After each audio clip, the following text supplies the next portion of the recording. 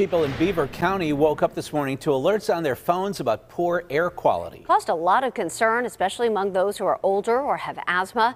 So people went on social media in hopes of finding some answers. KDKA's Shelley Bortz joins us now to explain what it was all about. Shelley. Yeah, well, people were extremely worried. They woke up this morning to red-colored air quality maps and high numbers. Now, we're talking 400 and higher, which means hazardous conditions. But we found out later there was no need for alarm. Our region ranks high in having the worst air quality in the world. Pollution from industry and traffic are tough on lungs, and Pittsburgh's topography makes it worse. So when folks woke up this morning to this angry colored map and air quality numbers in the hundreds, it sent them into a panic. We got a lot of industry down here, a lot of plants, a lot of emissions that are still being pumped up through the air, and we got the sun irradiation, we got the airplanes dropping their stuff. None of it's good.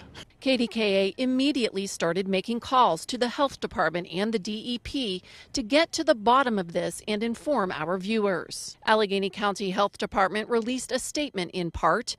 When there is a weather inversion, that is when a layer of warmer air traps pollution close to the ground, as often happens overnight at this time of the year, the apps overpredict the PM 2.5 levels until late morning. Currently and throughout the morning, our monitors have measured good to moderate air quality levels for OM 2.5, SO2, and ozone. Then the Department of Environmental Protection sent KDKA a statement informing us the erroneous air quality readings were because of an equipment malfunction at the DEP Beaver Falls monitoring station.